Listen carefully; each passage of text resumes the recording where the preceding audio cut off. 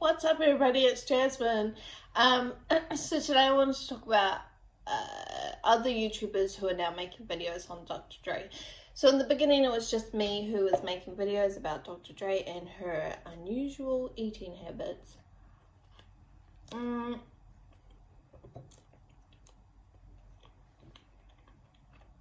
so basically I was highlighting the fact that she has disordered eating habits because the way that she eats is not usual, therefore disordered, right?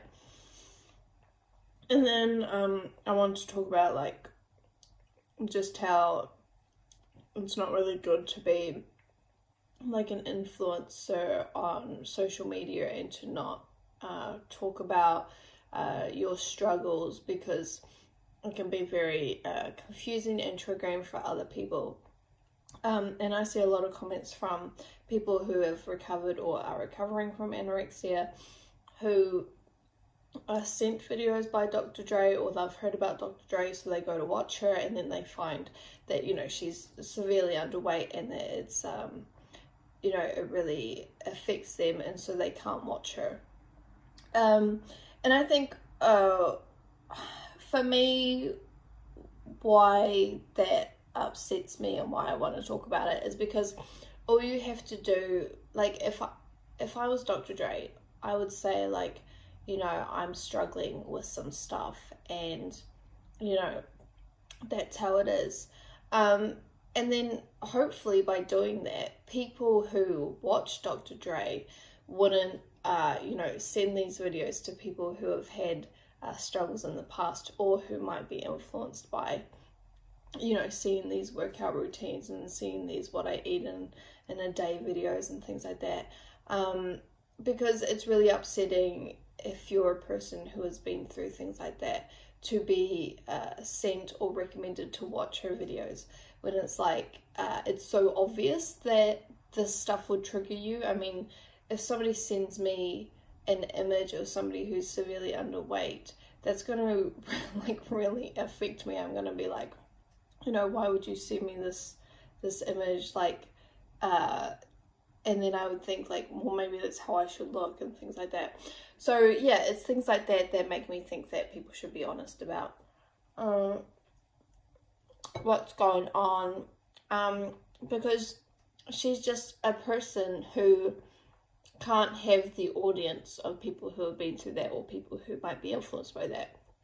Like, it's true, you can't watch her if you've been through an eating disorder or disordered eating and disordered thoughts, because it's too much. And that's what people have consistently said, is that they can't watch her. And I also think that because she's making these what I eat in a day videos and these exercise routines, that she could affect people who haven't already been through it, that she could influence people to get into that cycle. So yeah, those were my thoughts.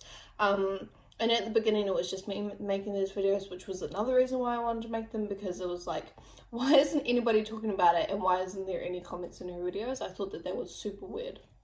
So I just made the videos, and now there's more and more people who are making videos about it and giving their perspective, which I think is really good, because even if you don't agree with me, I think it's good if you make a video about it, or talk about why you don't agree with me, because it's good to have, you know, a dialogue around this sort of thing.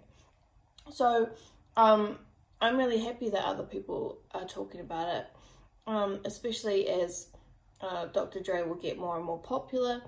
Then it's good that there's a place that people who are also thinking about it can go to see, you know, what's being said, because it's really, really, it's like a mind fuck, excuse my language, but it is a mind fuck when you see this person who's unhealthy, who's underweight, like she's clearly underweight, and you're like, you know, everybody just thinks this is normal. Like, it messes with your mind.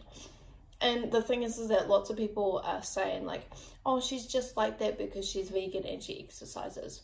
Well, like, that's what a lot of anorexics do. That's what a lot of bulimic people do. That's what a lot of orthorexic people do. You know, they eat vegan and they exercise like it doesn't mean anything really. Like, if anything, you're kind of showing why she's got disordered eating or whatever it is. So yeah, anyway, that's what I wanted to talk about. Basically, I feel really relieved that other people are making videos about it, because honestly, I get so many like weird people making comments, not only on those videos, but going on other videos and just talking trash, and it's like, oh, what? This is so weird. But now it feels a lot better that there's other people, because then I don't feel alone. Anyway, thank you guys so much for watching. Hopefully I'll see you guys all next time. I'm eating a semla, if anybody was interested. It's a traditional Swedish dish that you end at like the end of some sort of fasting period, but nobody does the fast, so I don't know, we just eat it. Anyway, I'll see you guys all next time. Hej då!